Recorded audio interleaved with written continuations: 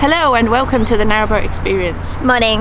As you may remember, we moored at the bottom of Wightwick Lock the other day on our last cruising video, and we are now going to continue our journey along the Staffordshire and Worcestershire canal towards Wombourne, because there's a Sainsbury's there. Yes, the last lock we're going to get to is Bumblehole Lock, and you might remember Bumblehole from when we did our Black Country Boating Festival, but it's not the same one. No, there's two Bumbleholes. And two Swindons. We're going past the other Swindon. We're literally in a Jasper Fforde novel right now, because everything's double. Okay. I just thought I'd show you quickly how we moored up when we had to pin in, because we haven't been able to use a nappy pin or any chains. We like to do a springer line on the back.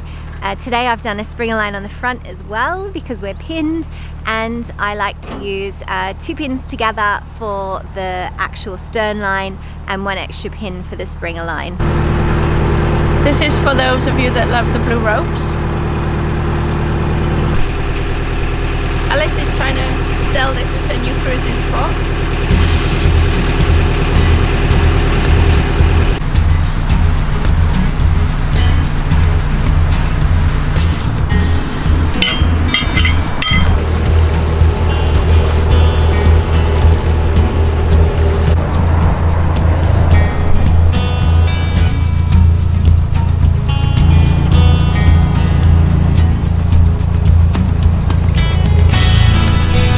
I've noticed about the Staffordshire and Worcestershire Canal is that it's so well set up if you are a boater that loves a pub, because we generally don't go to an enormous amount of pubs, but not because we don't like them. Yeah, just you guys know why. But we found it really difficult to not kind of just go for a drink or, you know, have a look around, because there's so many really lovely pubs. So that is 1 point for the Staffordshire and Worcestershire Canal if you are deciding to cruise here. The other point that I'd like to mention is that it's not really good in terms of water and rubbish points, certainly between Great Hayward Junction and where we are now, because we've only had the water point at Great Hayward Junction and then the water point at Gailey. I don't think we've missed any. No, we haven't missed any. So it is a good for a few cruising hours between water points. Yes. Which doesn't always suit a liveaboard who would like to typically moor up for up to 2 weeks. Yes. Unless you've got a massive water tank. Yes. Which we're working on. So we've been moving a little bit more regularly than we would usually. Yeah. Which has been quite nice. The funny thing is, once you hit Kindle, there's, like just after the Sainsbury's, there's a water point, and then on the same page, 50 minutes later there's a water point, and then half an hour later there's a water point. So we're actually thinking we might be able to stagger some of the travel at that point and catch up on a little bit of work, because we have we've needed to do more miles than we have work, so it all comes around in the end. Yeah. I'm enjoying it anyway. I've really enjoyed all the scenery. It's been a nice canal to travel on. It hasn't been too busy. No. And we've been travelling in August for the most part. Yes. The weather's not been great, but that's potluck wherever you are in the country. Yeah.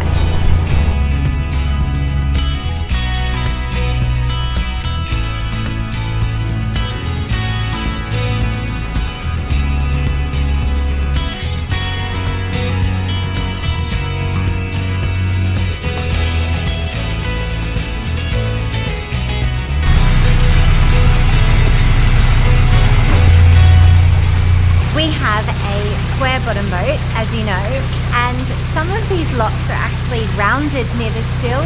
There's a sill line that you have to stay in front of when you're descending, but we've noticed that there's a slight amount of curvature just past the sill line.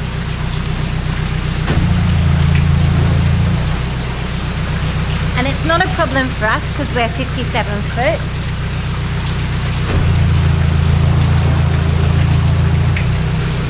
However, if you were a longer boat with a square bottom, I think it is something you'd really have to be mindful of. It's a very slight curvature. Comment below if you have a square bottom boat and it's larger and you've noticed that yourself, because it is an issue that we were kind of thinking about and we wanted to mention to you guys, and and it is one of the things we've noticed with the square bottom boat.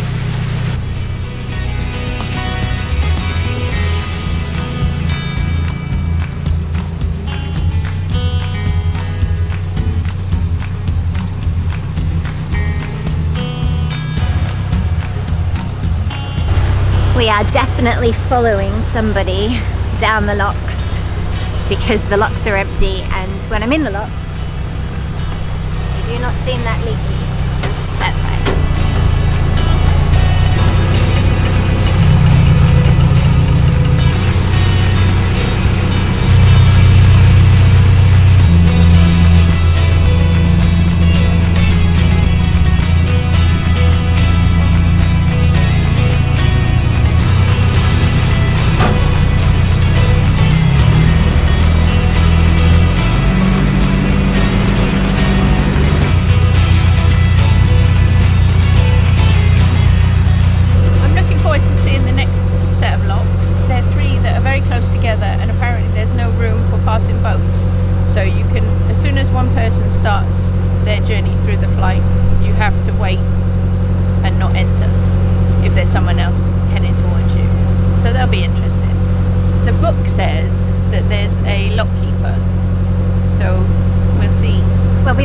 Gentleman walking on the canal, Big John, and he also said there was a lock keeper, and we should say hi to the lock keeper for him, which I may do, but it would be weird, right? Big John says hi.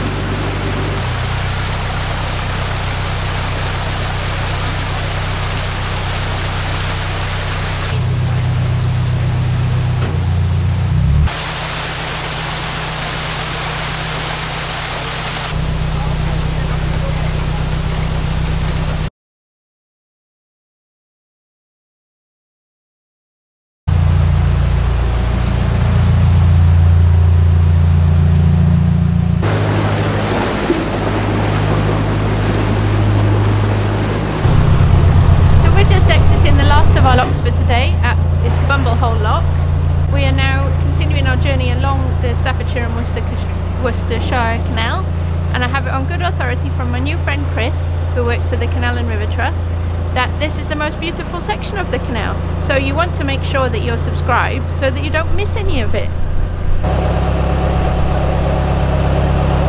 The round oak is a twofer. 2 for 10. I'm in. Ready. We have moored up for the day, and I have to say that this is one of my favourite days on the Staffordshire and Worcestershire canal. I've really enjoyed it. It's been absolutely beautiful. If you too have enjoyed watching this section of our journey, then please do give this video a thumbs up. We have plenty more canal to explore, which we're both really looking forward to. So don't forget to come back and watch as we continue our journey along the canal. Yes. Bye. Thanks for watching.